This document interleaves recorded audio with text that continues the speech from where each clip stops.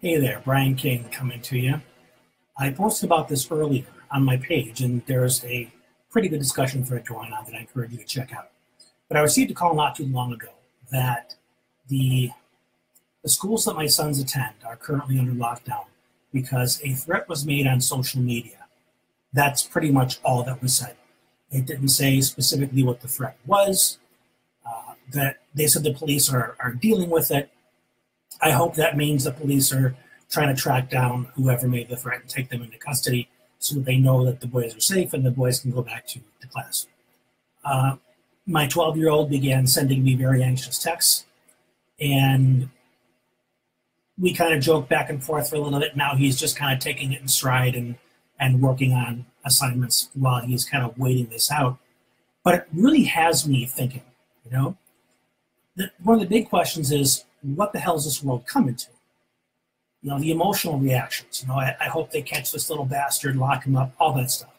But then when I started calming down and thinking more practically, I'm thinking about all of the parents that say to themselves, well, my kid would never do that. I wonder how many parents of the kids that ended up being school shooters ever said, oh, of course my kid would be the first in line to do this kind of crap. Yeah, my kid's really emotionally disturbed. Yeah, my kid would do this. No parent ever says that. And if they do think their kid would do that, they hopefully try and get some help about it. I vaguely remember that the kid that did the Sandy Hook shooting, they tried to get him services, but either he was resistant to them or the services were not available. But I got the sense the family made an effort. But clearly some things fell through the cracks. But when it comes to our kiddos, we cannot take for granted, and we make a lot of excuses. We're in denial. We minimize things as parents because we want to believe our kids are happy and okay. Because if they're not, we're failures as parents. You got to get rid of that conversation in your head, plain and simple. Because we have to be able to embrace the reality of where our kids are at.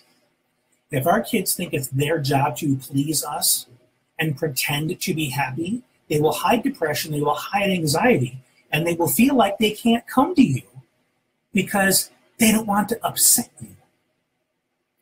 So you have to have those conversations around, tell me honestly, how are you feeling? How are you experiencing school? What do you enjoy about it? What things would you like to have be better? And then when they give you this stuff you hope that you don't want to hear, you can say to them, thank you so much for being honest with me. Let's talk about what options we have for how to deal with that.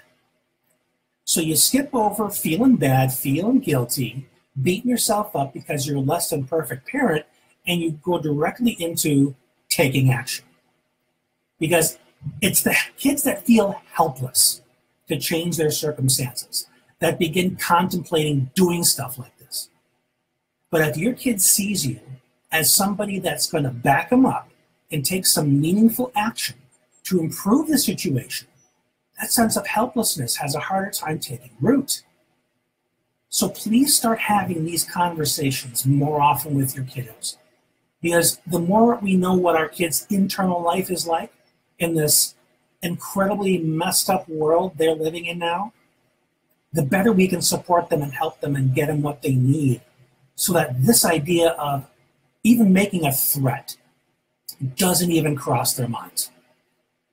That's just my 2 cents on this. I strongly encourage you to chime in on this conversation. Has this happened at your kid's school? How are they dealing with it? How are you dealing with it? How are you discussing this topic with your kiddos? I'd love to learn from you. Thank you so much for tuning in. Still waiting this out. This is Brian. We'll talk again soon.